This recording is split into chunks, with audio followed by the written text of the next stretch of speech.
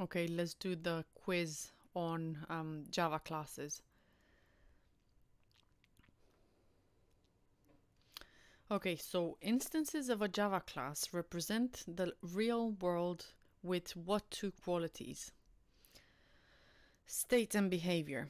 So a class in Java has state and behavior. State is given by the instance fields or the instance variables, and the behavior is given by the methods. Okay.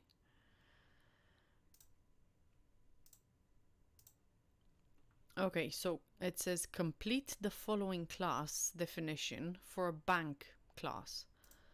Public class, so we have to have this keyword, public class bank, and then whatever. Continue.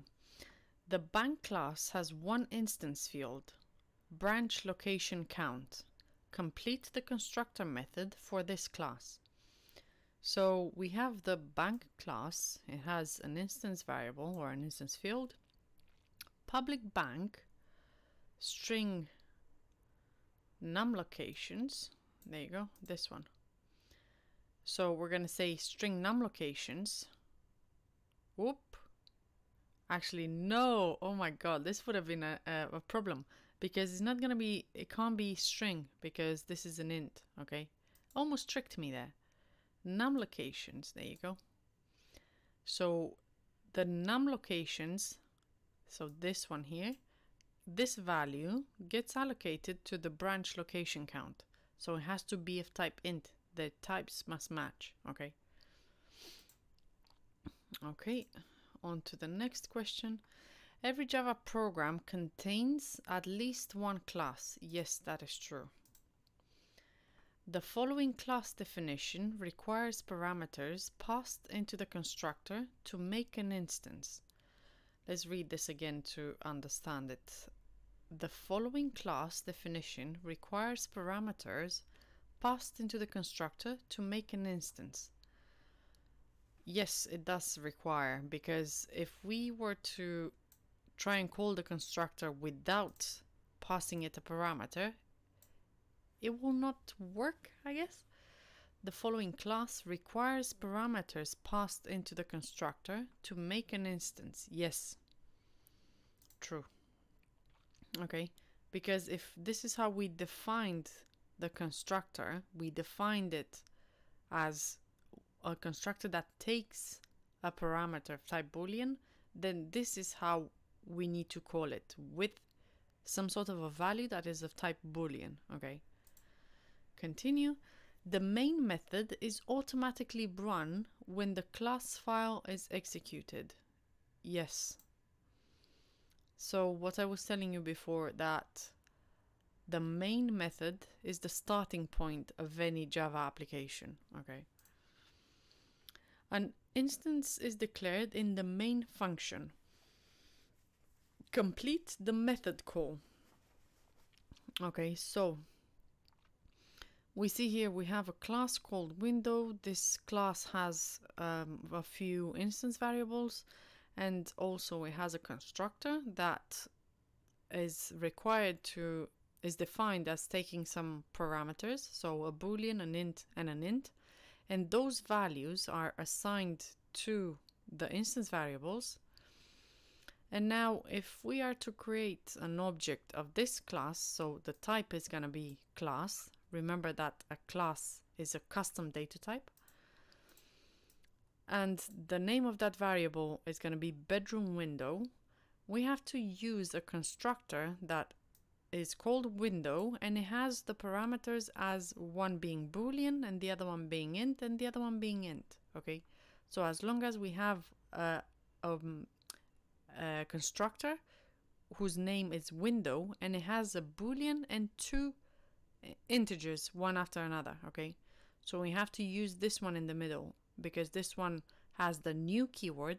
Well, all of them have, but it has the order in which the parameters are put in here.